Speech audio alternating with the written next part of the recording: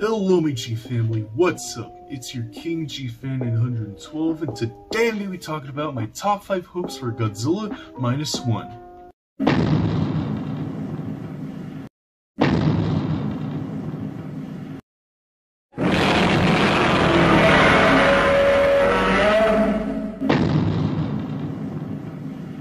Now, before I get started, yes, I saw the teaser and it was awesome, but I couldn't really make a video and then upload it on the same day because, that'd be really hard. And I couldn't, upload it yesterday either because of the comic dub, so now's a good time. So we thought it was going to be called Zero, but since we got the teaser, it's called -1, which is definitely a lot better than Zero. Now, I don't really have anything else to say, but these are my opinions, so please respect them. And if you have anything else to say in the comments below, I would love to know. Okay, let's do this.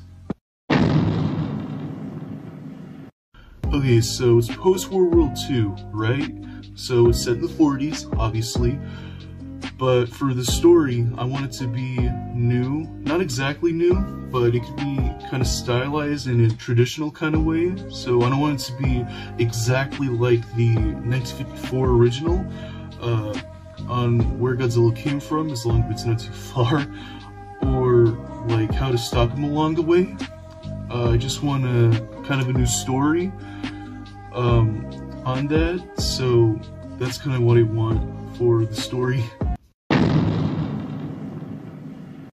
Now, I know we already got the design, which looks amazing. It looks like the design from the ride with a few tweaks here and there. So, for example, the spikes from his dorsal fins look longer and pointier, which is really nice. It's like the designs from Heisei, Millennium, and Monsterverse all mixed together. We got this. Now, we thought he'd have like a huge shark-like dorsal fin or whatever, but no, we have more of a traditional design, so that's good. There's been a rumor going around that there will be 2 Godzillas in the film. I'm not saying it's 100% true, but if that's the case, then I think there will be a male and a female. So the male might be the traditional one that we're getting, and the female might be the one with the big fin.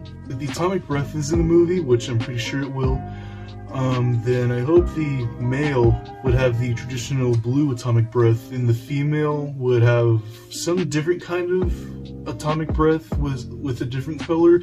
I'm not really too sure, but that'd be pretty cool though. So that's what I'd say for the design that's already been revealed.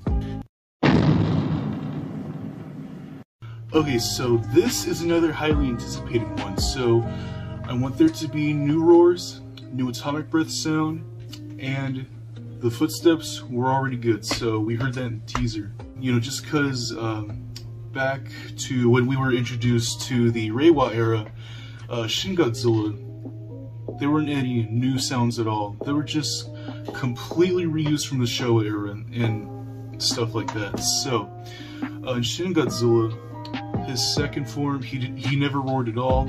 His third form, they used the 1954 roars.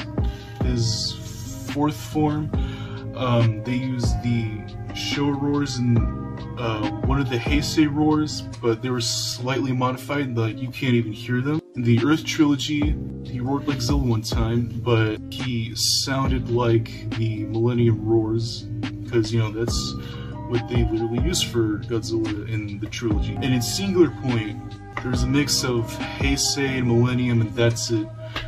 No new sounds at all, as far as I remember. And that was just lazy of them to do, or I think it's lazy. I'm sorry if that sounded harsh, but they literally should have made new sounds. But yeah, that's what I want for this new film. I want there to be new sounds, new music, but we're gonna get to that. Cause for Legendary's Godzilla, they modified his roar completely, but it still sounds iconic and traditional. Right? So that's actually what I want for this movie. If the classic Akira Ifukube themes are in the movie, then I want them to be modernized, just like how Bill McCreary made his own version of the Godzilla theme, which was really good.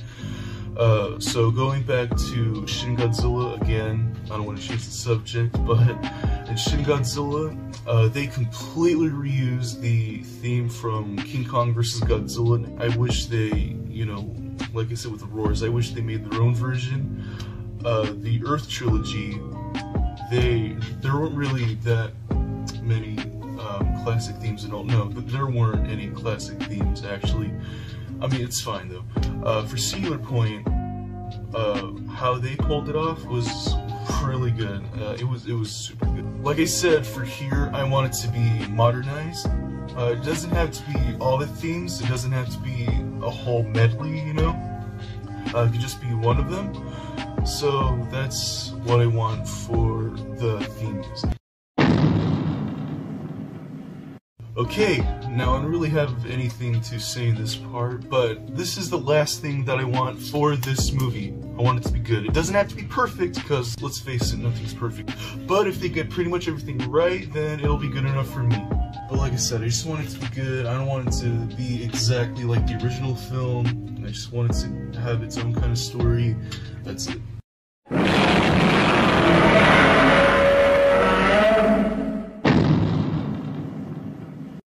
Okay, so guys, that's it.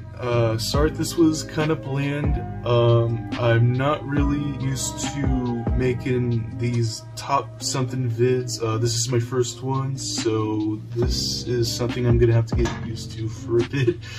But yeah, and Soho, if you're watching this, don't f it up. But no, I think it'll be good. But yeah, if this movie does well, I really hope we get more sequels, because I want to see at least Toho's Big Five. But yeah, I'm kind of excited.